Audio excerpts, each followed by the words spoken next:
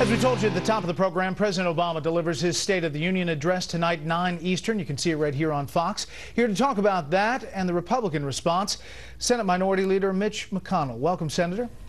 Good evening, Brett.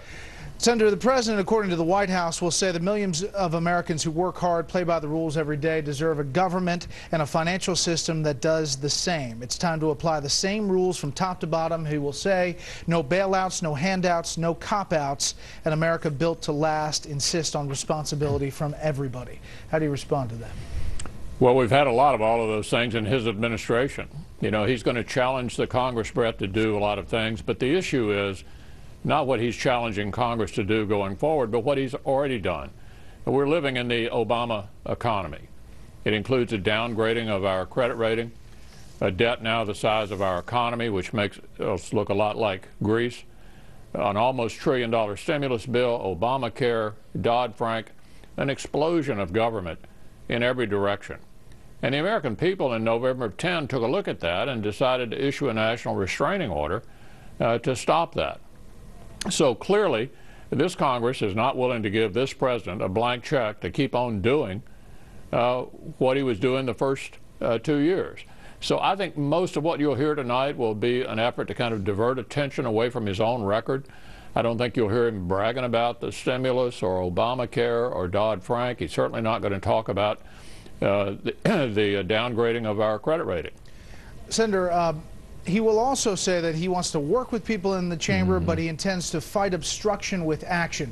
When you talk to Democrats, including the White House, they often point back to your quote back in 2010 in October, saying, quote, the single most important thing we want to achieve is for President Obama to be a one-term president. They say that was an indication back then that Republicans were not willing to work on various issues, and that's the result of where we are now. Well, of course, that was in response to a question of what I'd like to see politically, but I also, in that very same quote, which is always conveniently left out by the Democrats, said that was in 12. The question was, what will we do now? And when the president met us in the middle, which was unfortunately on rare occasions, we were able to do things. We passed 3 trade agreements that had languished on his desk from the day he was sworn in, an FAA bill, a highway bill. When he wanted to meet us and do things, we did.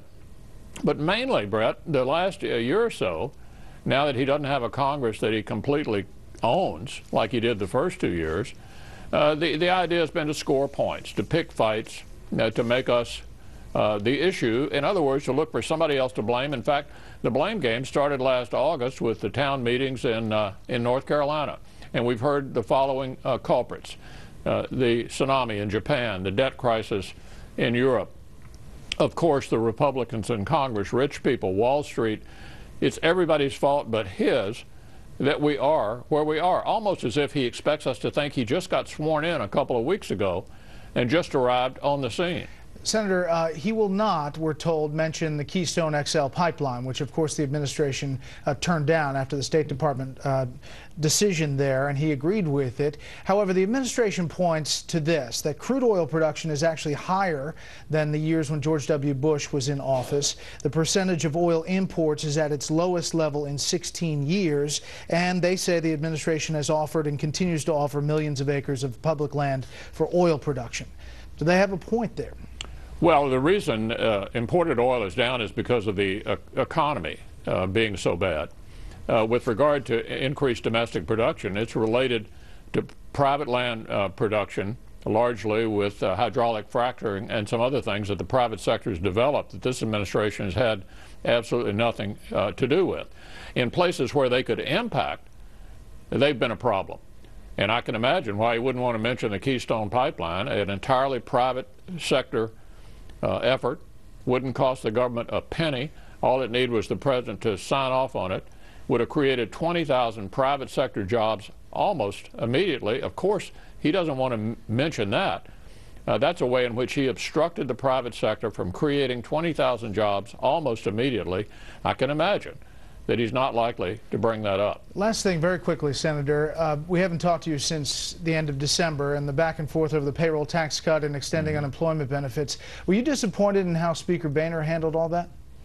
Well, I think we agree, House and Senate Republicans agree that we want to extend the payroll tax holiday for a year.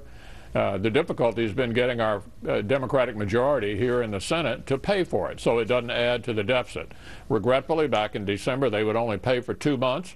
We're going to reconvene and make sure the Senate Democrats understand that we're not going to add this to the deficit. We're all in favor of extending the payroll tax holiday for a year, but we need to pay for it so we don't increase the deficit. Senator McConnell, thank you very much for your time tonight. Thank you. No grapevine tonight, so we can bring you more policy.